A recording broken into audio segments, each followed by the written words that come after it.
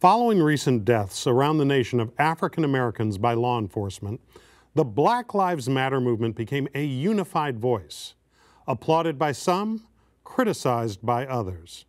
Tanya Faison of Black Lives Matter Sacramento and attorney and professor Mark T. Harris of the Law Enforcement Accountability Directive join us to separate myth and misunderstanding from reality.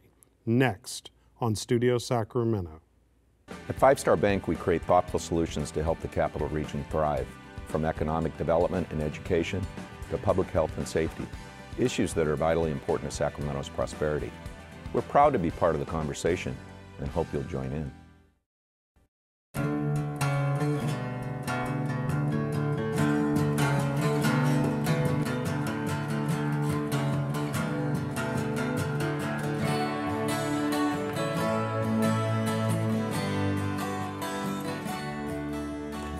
We are in Sacramento, the capital of diversity. Why do we need Black Lives Matter in Sacramento? That's a really big question. There's a lot of inequality in Sacramento. We have the police are killing folks at a really high rate locally, Sacramento PD and the Sacramento Sheriff. We've lost quite a few people just in the last 8 months. The police are killing people at a high rate in Sacramento. Yes. What are the statistics? I think it's been about 5 people in the last 8 months. And it's 2 of them were by Sac PD, 2 of them were by Sacramento Sheriff. Actually, 3 of them were by Sacramento Sheriff, and then CHP tased somebody and tried to kill them. The implication is that all of these were deaths that were unnecessary, unprovoked, and uncalled for. Yes. That's your position? Definitely. All right. What exactly, Professor Harris, is LEAD? LEAD's an organization that came together out of necessity. Interestingly, with the shooting of a gentleman in the Del Paso Heights section of Sacramento. And incidentally, do you corroborate Ms. Faison's perspective? I do. I mean, this is supposed to be the land of diversity. You stated as such, both the state but also Sacramento. Sacramento is supposed to be the most diverse city in America. Diversity doesn't have anything to do with it. What we should have is accountability. What we should have is a certain level of transparency in terms of how law enforcement's making its decisions, particularly its lethal decisions. There should be an openness and there should be a transparency that everyone in Sacramento should be calling for. No one should take issue with that. But to say that there is a problem that it needs to be addressed, is this a recent phenomenon that somehow has just manifested itself over the past year or so since we've seen this national outcry? No. In Sacramento, there's been plenty of deaths over the last couple decades in Sacramento, but people are paying attention now because of the controversies that are happening across the country. Folks are seeing these deaths, and now we're starting to pay attention to what's happening locally, and we're trying to call it out and see some transparency from our police, and we're not getting anything. And when you say you're not getting anything, give us an example of the transparency that you're seeking that you don't feel that the community is receiving. Adrian Ludd and Dejon Fleno were both killed by law enforcement in Sacramento. Adrian Ludd was killed in October of last year. Dejon was killed April of this year. Both of those families have yet to see a police report or an autopsy report, just so that they can try to get justice, because they can't. What were the circumstances behind the deaths? The circumstances based on what the police are saying, or what? Well, what would the police say if they were here in terms of the reason that these individuals were killed? With Adrian Ludd, they tried to say, they originally stated that he got out of the car shooting at police and or sheriff deputies. They said that one of the officers was grazed by a bullet. Scott Jones, who's our elected sheriff, he went out on the scene and gave that story to the media. He talked to folks that had witnessed it, and they all gave the same story after they spoke with each other. And then the next day, the story changed that the gun was jammed. And then another story came out that he came out of his car, went around the car he went around the car to the back seat of the passenger side to get this gun that didn't work.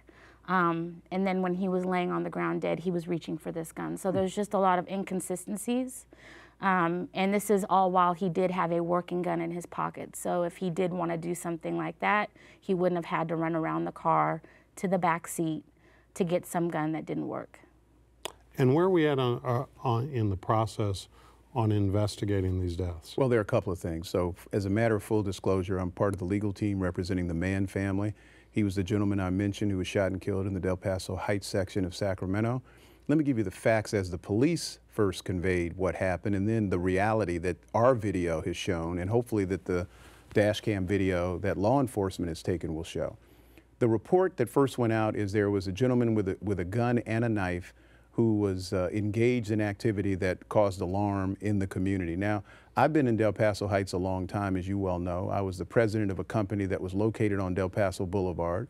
I go to Calvary Christian Church right on Del Paso as it becomes Marysville Boulevard. I've been in and around that neighborhood quite a bit. It's very rare that someone would call the police and report somebody under those circumstances. But we'll take that as a position consistent with what the police report said. I was at home, coincidentally, when this went down, and the noon news on the day that this happened said a report ongoing right now is a circumstance in Sacramento, North Sacramento, with a shooter, with an active shooter. One officer down, injured. The officer who was down, it turned out, was down from jumping out of his car, and he injured himself. The way it was reported by the media and the way the police reported it to the media was that the inference, the very strong inference, is somehow this gentleman, the decedent, had brought about the injury to the officer. Nothing could be further from the truth.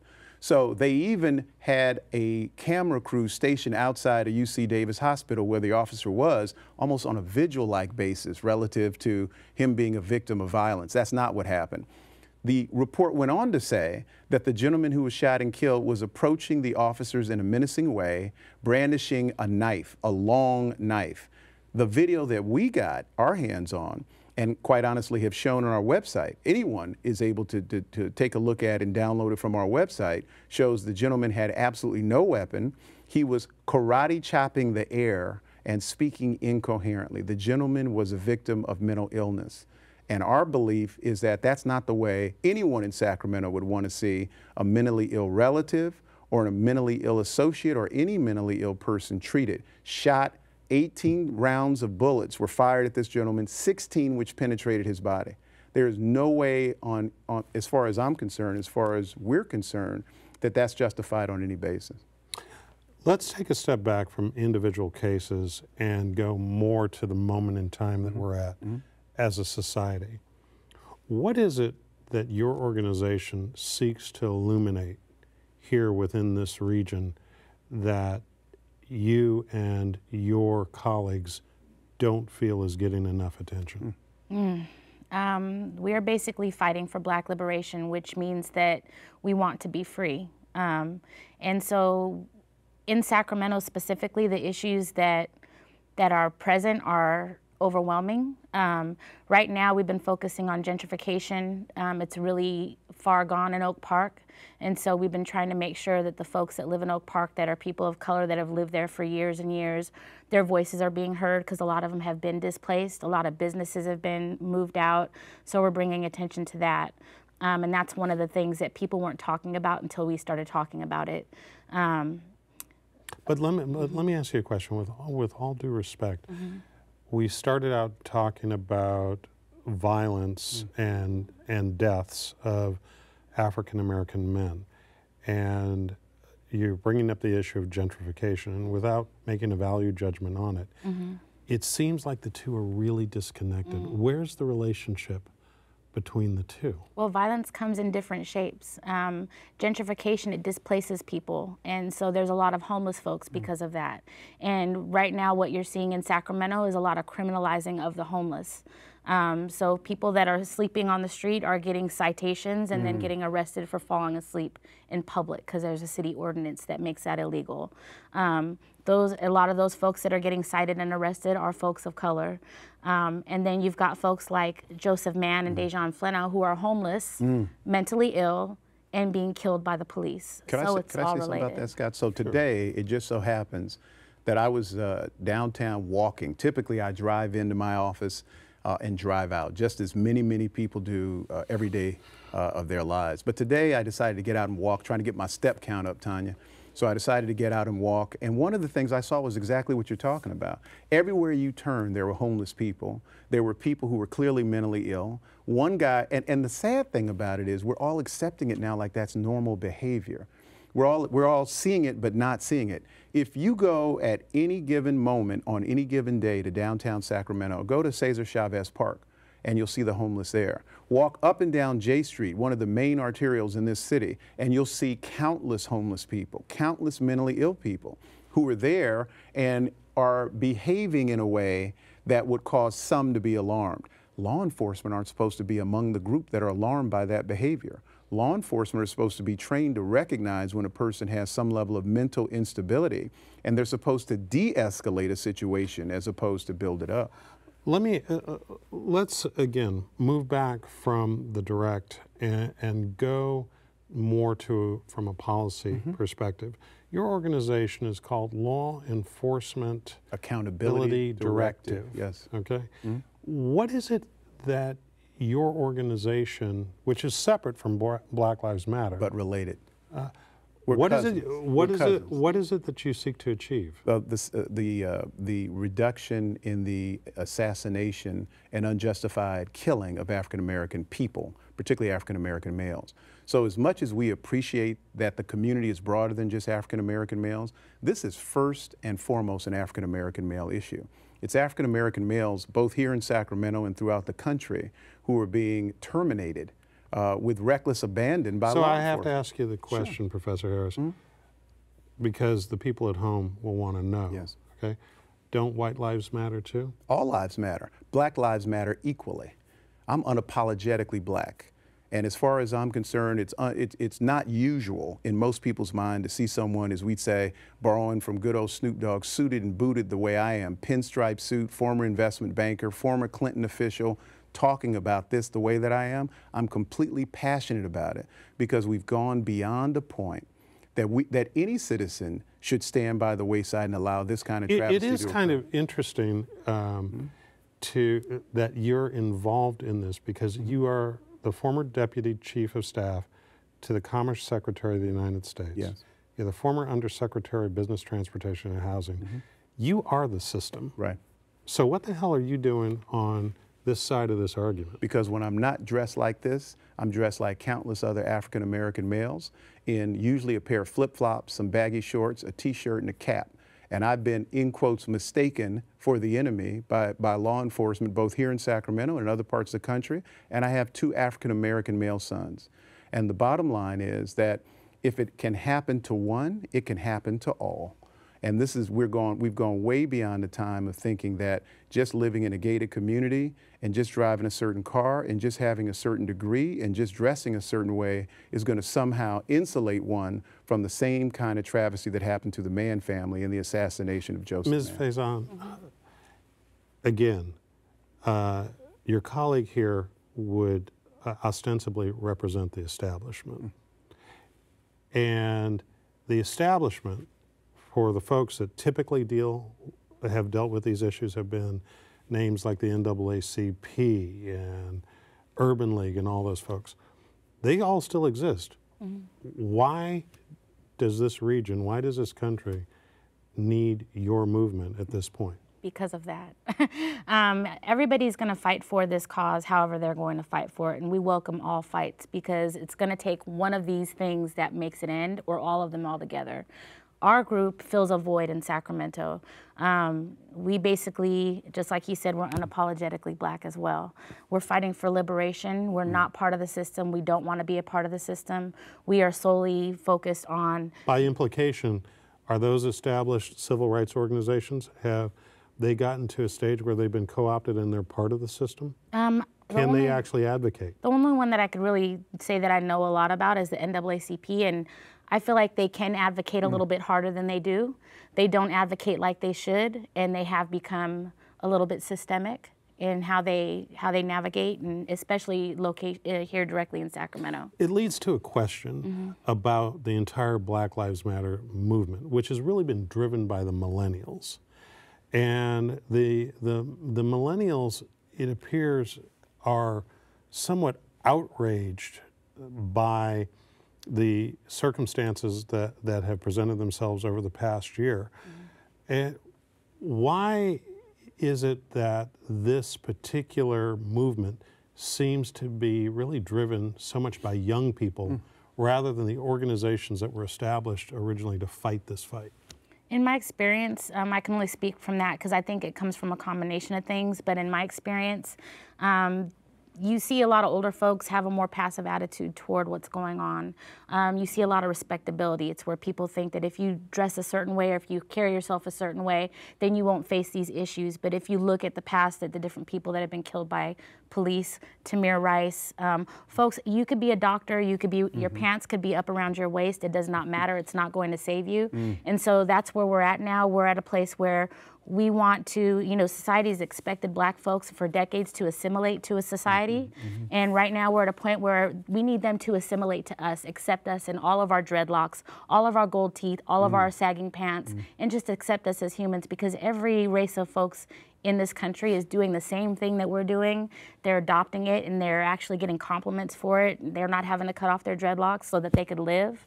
And so we just want to be accepted as we are, and we want society to just stop killing us. What is the role of non-Black people in this movement, or is there one? There's a huge role for people that are not. People that benefit from the system need to be the ones that demolish it. And we're going to continue to fight for our freedom. And those of the folks that are awake. And I want to pause on what you just said. Okay. You said the people that benefit from the system are the people that need to demolish it. Right. You have an audience right now. What do you say to all those people that are watching us right now? What is it that you want them to do? You have privilege. You have privilege because of your skin color. Don't accept that privilege. Fight it. When it comes and it's given to you, stand up against it and call it out and continue to call it out and fight it until it's gone. Professor Harris, give us some context. How did we get here? Because we pulled up early. I think we actually pulled up early, and there's so many different ways we could talk about that contextually and historically. But even before that, taking it all the way back, America's never acknowledged or apologized for the absolute abhorrent behavior of the founding fathers and mothers of this country. I just read in the New York Times an article which referred to Georgetown University now carving out a special pathway for Black students, a different kind of affirmative action.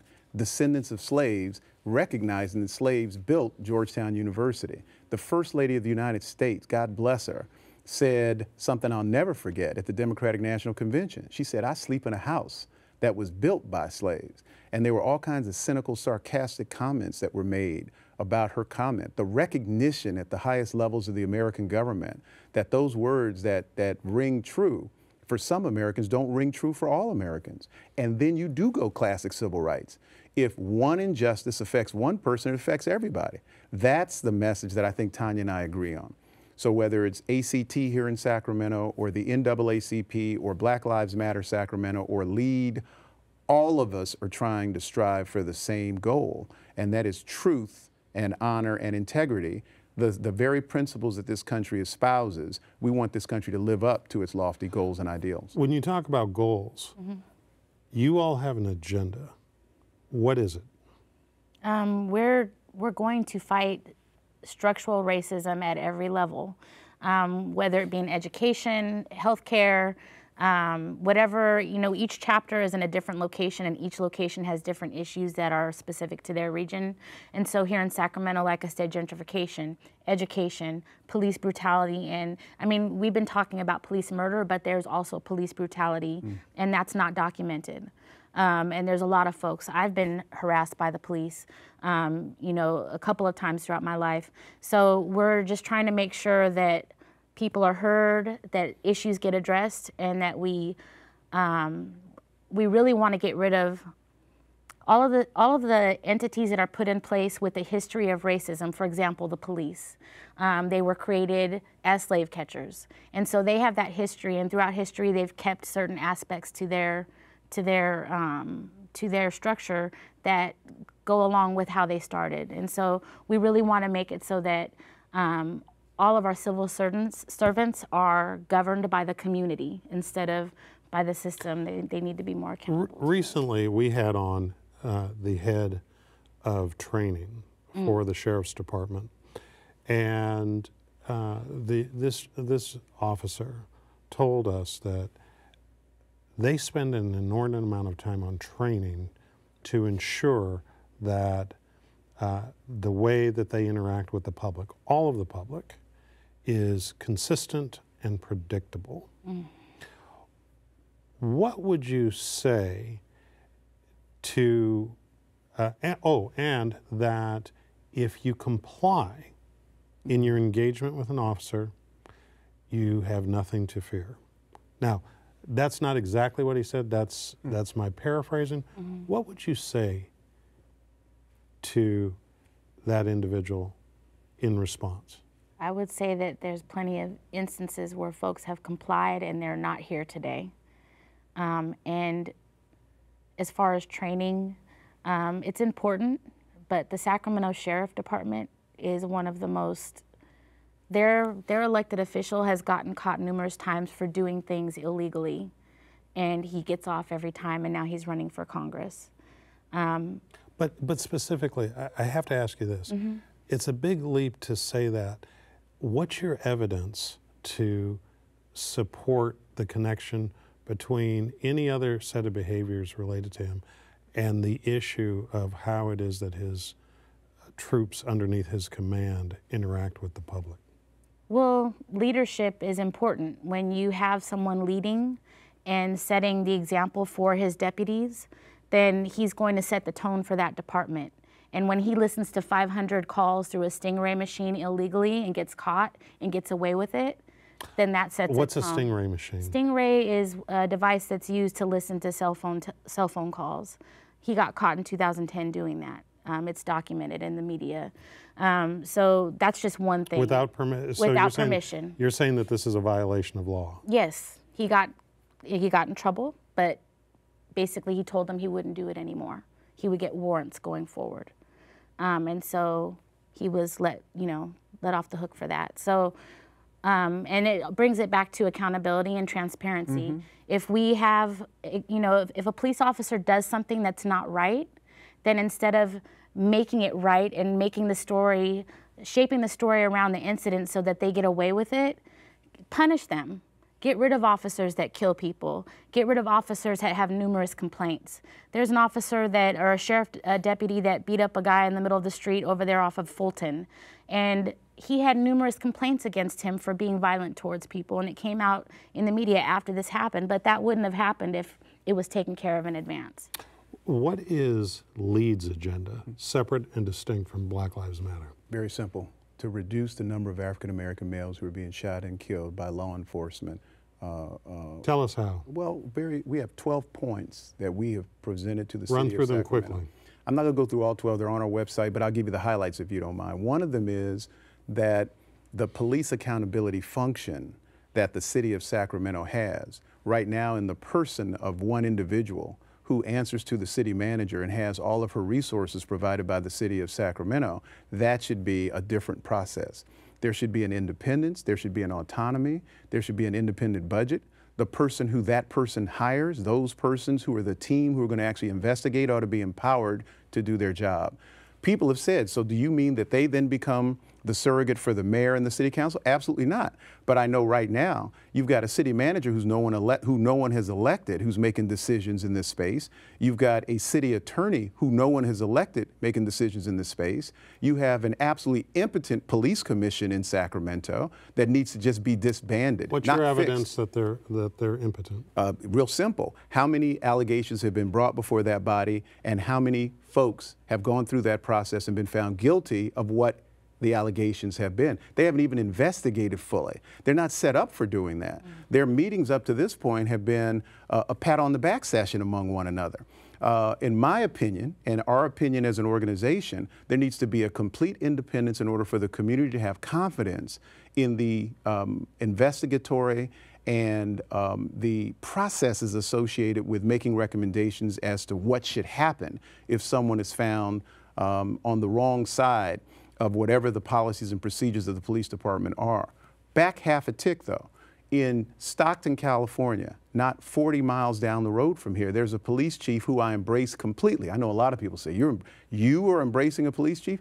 Absolutely. Here's why. This gentleman says the system is broken in terms of how we even recruit law enforcement officers. We need to recruit those who have church service, community service, who have already shown a propensity to be actively engaged and involved in something other than cracking heads and trying to, if you will, inappropriately assert the authority of the state.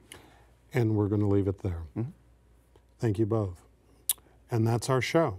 Thanks to our guests, and thanks to you for watching Studio Sacramento.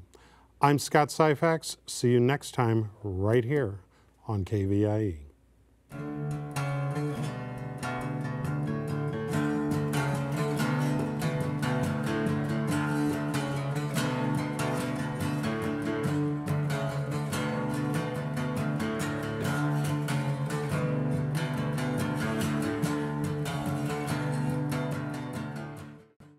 At Five Star Bank, we create thoughtful solutions to help the Capital Region thrive, from economic development and education to public health and safety, issues that are vitally important to Sacramento's prosperity.